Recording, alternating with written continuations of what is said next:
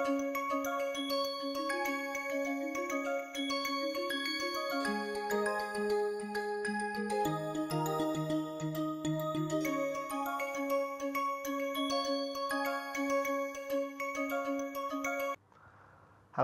welcome back.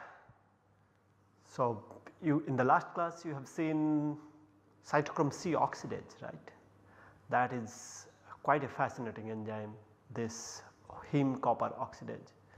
You have seen this heme and how copper center is oriented right in front of this heme, but you have 5.19 angstrom distance between iron and the copper center. We have seen how synthetic chemist has tried to understand the mechanism of this reaction. I think one of the major query that need to be answered is how this 4 electron and 4 proton process is taking place, so that oxygen can be converted to water in a perfectly catalytic manner. Well, we started seeing how synthetic chemist has approached this problem. As in enzyme, one heme and one copper center, and they are planned perfectly or placed perfectly, right. Synthetic chemist tries to do that by various ways. One of the ways that we have discussed, as we have discussed, this is the 1:1 mixture of this iron and copper complex, and then we also can have a tethering, the same thing with the tether. These are tetradentate ligand, there is tridentate ligand and the porphyrin center. Of course, we can have a porphyrin center attached with a tridentate ligand. Overall, no matter what you do, I think the exciting part was, irrespective of the cases, in all these cases we have reduction of the oxygen. We are going to create water from oxygen. We have reduction, double reduction, one each from electron each from iron and copper to form the peroxo pieces, right.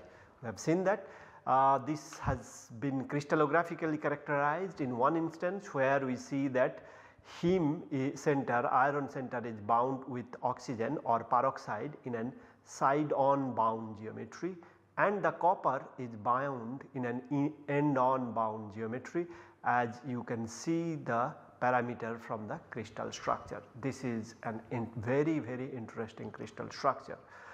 Well, the solution study, of course many studies are done, and these are very sensitive study. You have to do it really perfectly, and lifetime of these species intermediates are not that great, so you have to take care of those issues as well. So when heme is appended with this tridentate ligand, this is a little bit better model, that is mainly because of the fact that copper B in the cytochrome C oxidase has this tridentate ligand system. Of course, not exactly this ligand, but the 3 nitrogen centers are there, right. So what it has been found that immediately it forms upon reacting with oxygen a iron 3 superoxide species, which can then subsequently be reduced further to peroxo species. So see what it allows us to do essentially is we can have stepwise understanding of how oxygen is getting converted to water. Oxygen is getting reduced stepwise, and the intermediate forming during this process can be followed smoothly, right. Of course, we need to have the spectroscopic technique and experimental skill set, right. But as you can see from the spectra, this blue compound over here is decomposing, a new green species is forming and disappearing, and overall this new iron 3 copper 2 peroxo species is forming. This can also be followed of course by UV-Vis and other spectroscopic technique. But as I was telling you that in the last class, irrespective of what we do, in all the cases it is a iron copper heterodinuclear peroxo species. There is no homonuclear peroxo species forming between the two copper centers, because you can have another copper coming in irrespective of whether it is tethered or not tethered. You have a peroxo species forming in between iron and copper. This is for a tetradentate ligand system. You have seen the crystal structure, how this is side on iron and eta 1 on copper. And in case of tethered also, as you see, these values are almost same, right. This further emphasizes that these are the exactly same compound. Of course, these changes are due to this tethering, slight changes, but these are completely characteristic of absolutely characteristic of the peroxo species, oxygen stretch, that you have seen in many other classes, where oxygen stretching in case of resonance Raman is quite diagnostic of this peroxo species being present over there, right. We can do the weighting leveling, so that can show that it has been shifted to, let us say, 744 wave number in this case, and therefore not 744, 788 minus 44, yes, that would be 744, and then delta 18O2 is 44 wave number, right. So, as you see over here, this is completely consistent with this compound as well. Well, with a tetradentate ligand system, as you have seen, Naruto got a crystal structure, that is clear. But for a tridentate ligand system, there is no crystal structure so far, neither in enzyme nor in synthetic setup. But what scientists were able to show very clearly, that it is a peroxo species is forming between the iron and the copper center, and each of the centers are giving one electron to the oxygen moiety to make it peroxo, just like what we see over here. Okay. Interestingly, I think most interestingly, that this oxygen stretch in resonance Raman is coming 767, and these are consistent with the fact that there is a peroxo species forming. Okay. Similarly, one can see that there is a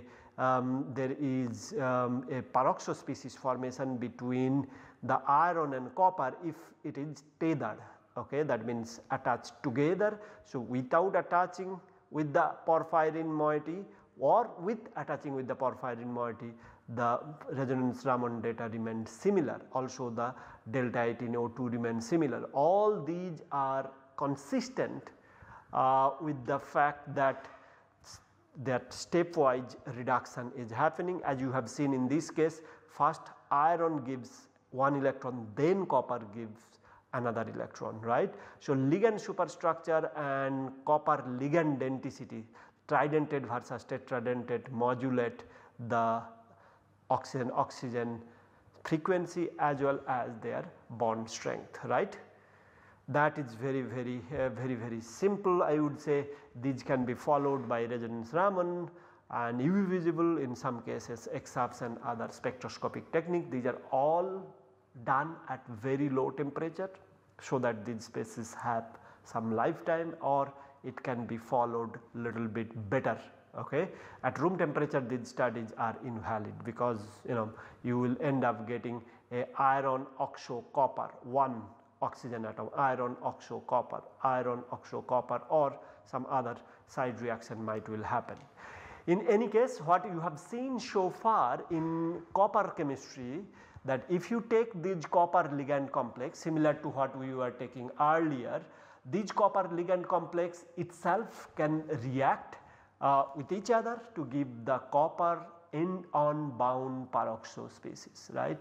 So, these are tetradentate ligand, 4 nitrogen center, 4 nitrogen centers will give you end-on bound geometry, right. If you are taking a tridentate ligand for copper and reacting, these are copper 1 complex to start with, then reacting with oxygen. So, each of those copper will give one electron on the oxygen moiety or to the oxygen moiety to reduce it by 2 electron and it would be peroxo. Same over here as you have seen earlier, but you know that this is also electrophilic in nature, these oxygens, and these are nucleophilic in nature. We have discussed these earlier, but these sort of species are very well established, and in a number of enzymes you have seen which has such structure, such as hemocyanin, which just carries oxygen in crab and crayfish and so on. So this is the species forms in crab and keep them alive. Their copper distance was nearly 3.5 angstrom to 3.6 angstrom between these two copper, and oxygen stretch is around the 730-40 region. So this is the species which is responsible also for tyrosinase activity. Remember, the phenol or tyrosine is getting hydroxylated to catechol and can then also be further oxidized to quinone, benzoquinone, right. So this is the species without substrate, it just acts as a oxygen carrier in enzyme like such as hemocyanin, but with a substrate it oxygenates, right. Of course, many other reactions we have seen that it can carry out, right, oxygenates the substrate. Okay. So none of these or that one is forming when iron is in the mix. When iron porphyrin is in the mix, none of these are forming. Okay. Another interesting thing is, for the porphyrin system you can first form a superoxo species, then you can reduce it further to form the peroxo. If you are starting with iron 2 reacting with oxygen, you will get a iron 3 superoxo species first, where iron gives up 1 electron to oxygen and then further 1 electron reduction by adding a reducing agent, one can get the iron 3 peroxo species as is shown in here. But none of these species are actually forming there when iron and copper are mixed together. Instead, what they decide is they decide to share the responsibility. Okay. They try to be friend with each other and they try to reduce the oxygen together. Of course, one of them acts first and the other one acts then subsequently, right. In this case, as you have seen, iron donates the electron first to oxygen and then copper donates. Okay. See, this sort of clarity is quite interesting and it has come over the studies over the decades, right. So as you have seen, this is crystallographically characterized, oxygen stretch is 790 wave number, iron copper distance is 3.92 angstrom. Okay. Once again, remember the iron copper distance was 5.19 angstrom in cytochrome C oxidase, but here this is 3.92. Of course, that iron copper distance was for the reduced form. So it is expected that perhaps also in cytochrome C oxidase iron and copper distance will be around 3.9 angstrom, where both iron and copper has to move closer to each other if they have to communicate through these oxygen centers, right. So without oxygen, this we believe that, or it is believed that iron copper will be far from each other, a little bit far, like 5 angstrom far, and with oxygen it would be closer. Okay. Now one of the thing is, so far we did not show what would be the iron copper oxygen orientation or the geometry around the copper and iron for the tridentate case, because remember this is a tetradentate ligand system, as you can see also, and in enzyme in cytochrome C oxidase it is essentially a tridentate ligand, right. So this may not be the case in, although the electronics the reduction will be similar, reduction of oxygen will be similar, but then the geometry should be, as you can expect, this should be side on or eta 2 as you see over here, but as you see for tridentate ligand this is side on both. So therefore the copper is expected to be that. Actually now there are some evidences which suggest that this is perhaps, or this is likely to be the correct orientation. So, you see the oxygen stretching and iron copper distance, these are now can be measured by different spectroscopic technique, and although the crystal structure does not exist, but the side on peroxo bridging with tridentate copper ligand is likely the scenario, most likely I would say. I think you know, this is the beauty of the bioinorganic or synthetic bioinorganic chemistry coupled with spectroscopic and computational studies. Now we as a community, synthetic community and the bioinorganic community are quite sure that this is the case in enzymes. So, this is how iron copper will be bound with oxygen, where oxygen is reduced by 2 electrons. Let us go back one time to the enzyme. Here you can see this iron copper will bind the way we were showing perhaps over there. This is a crystal structure of the reduced form. There is no oxygen binding, dioxygen binding, or the superoxo or peroxo binding right over here. That crystal structure is not really known. Okay. And what we see next is how these species are then further reacted to form water. We did not see that yet, right. Well, let us go back to the enzyme one more time. Okay. This is a schematic presentation, show how the reduction of oxygen to water is happening. Okay. If you have followed, show iron will give 1 electron to the oxygen first to form iron 3 superoxide, then copper will come into the picture, it would be copper 2 iron 3 peroxo species, and from there on a hydrogen atom transfer likely happening from this phenol, which is cysteine and tyrosine and histidine cross-linked phenol.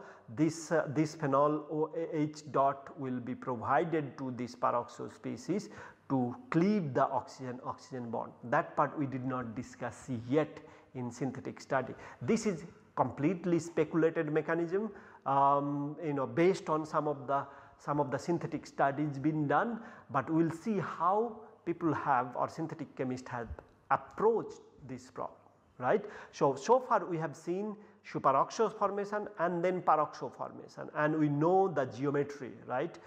What would be the peroxo like? This would be iron 3 copper 2 peroxo. Most likely this is the case in a eta 2 or side on bound geometry. What we now missing is proton and electron that can be coming from phenol unit to give you iron-oxo and copper 2 hydroxo. If it is shown that this is what is forming from these peroxo species, because these peroxo species are now well characterized, very well characterized, right. These two are very well characterized, and one thing we need to really get then this iron 4 and iron 4 oxo and copper 2 hydroxo formation, which is nothing but water. This is also nothing but water upon protonation, both of them are water. So essentially what you have seen, if this is forming, then it would be 2 equivalent of water here and water here upon protonation. So this is what we would like to discuss. What we have not seen synthetically, that there is no axial ligand added. Will it have a role to play? Okay. And you know, the proton count. Okay. For the water molecule formation you need 2 proton over here, another proton over here. So as you can see, 2 proton over here, 1 proton is already there, 3rd proton, another proton will be required, that is 4th proton.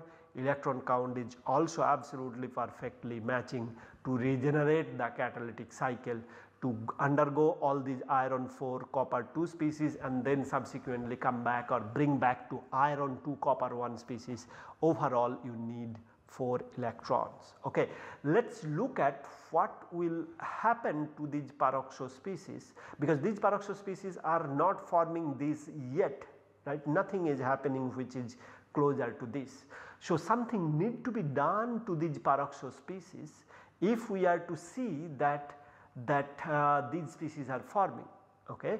Of course, obviously it is happening in enzyme, but we do not know how it is happening, and that is once again is the beauty of of the synthetic studies or these biomimetic studies, the bioinorganic fraternity thrives on such sort of problem where almost nothing is known in terms of the enzyme, and it is really kind of a black box, and the light is shown or shaded right by the synthetic bioinorganic chemist. And this is what we now will see. We will try to start with this and try to see what is the role of an axial ligand. Is it necessary? The role of phenol, is it necessary? Is it what it should be? Although we have proposed already, but this is what is most likely happening, but we need to see that these are really required or not, right, or without them these things still would go on or not, this oxygen cleavage will go on or not. So the big question now we would like to answer, how the oxygen bond that is still present between these two atoms are going to be broken, or this bond is going to be cleaved. Okay. So here is first. So this is a fully characterized system by now, okay, as good as it gets, I guess. Most interestingly, as you have seen, now an axial ligand is added. Without this axial ligand, things are not happening. It is not able to cleave that oxygen bond. As you can see, this oxygen bond, without that axial ligand, it is not breaking. Okay. So you need this dicyclohexyl imidazole or imidazole, basically that is what you have in the enzyme. Histidine is appended or attached with this iron center, right. Without these, things are definitely not happening. So let us add that one. This complex is also characterized, this complex is completely synthesized and characterized. Well, even after that also things are not happening.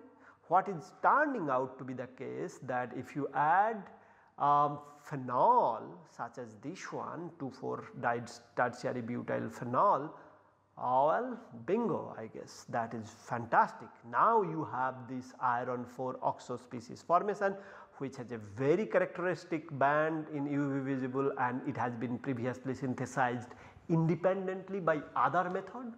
So to be sure, these are really the species happening, but it is essential, absolutely essential to have this phenol.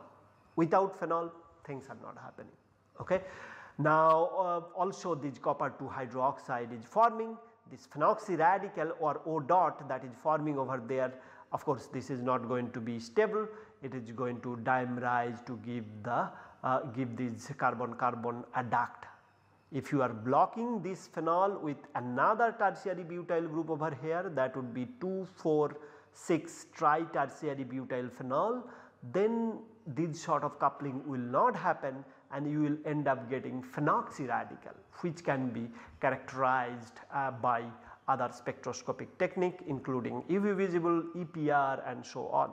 So what we are trying to tell you here is, it was absolutely necessary to have this phenol as well as this axial ligand, and that is why perhaps in nature we see that both the axial ligand is there and the tyrosine histidine cross linking is there. I think that is quite phenomenal to be able to really show that all these components are absolutely required. You need iron, you need copper, of course oxygen is required, axial ligand is required, phenol is required, that is why tyrosine histidine cross link is there for the oxygen bond cleavage in molecular oxygen to give water. That is, I think, quite exciting. Okay. In other words, you can do the similar studies even with a tetradentate ligand system, where you can start with a peroxo species, iron 3 peroxo species independently generated, superoxo reduced by 1 electron, iron 3 peroxo, and then add copper. Okay. This can form an adduct as is shown over here, and then still you need a proton source which can give another alternative pathway of forming hydroperoxo intermediate. Here you see the proton and an extra electron in the form of synthesizing the peroxo is already given. So, H dot equivalent is given, which was coming from phenol in the enzyme. Now it is given in the form of H plus and another electron on the superoxo to form the peroxo. So, you started with iron 2, reacted with oxygen to give iron superoxo, and then you give another electron to make it iron 3 peroxo. This electron, extra electron, and this proton is the H dot. Overall, then you add an axial ligand.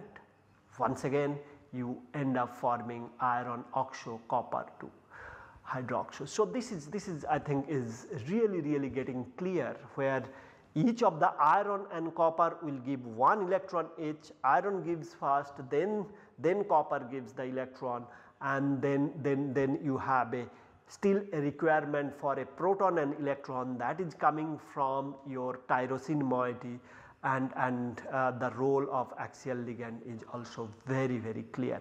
Overall, starting from oxygen, molecular oxygen, you have iron 4 oxo, which requires protonation to give you water. This copper 2 hydroxo, another equivalent of water, is right over there upon protonation. Just to summarize then what you have seen, well, it is a very simple yet complicated yet interesting process, right. You started with oxygen, got to water, and you now know how most likely things are happening, how stepwise things are happening, and the role of each and every component in this cytochrome C oxidase or heme copper oxidases. Well, I think nature did not put anything for fun.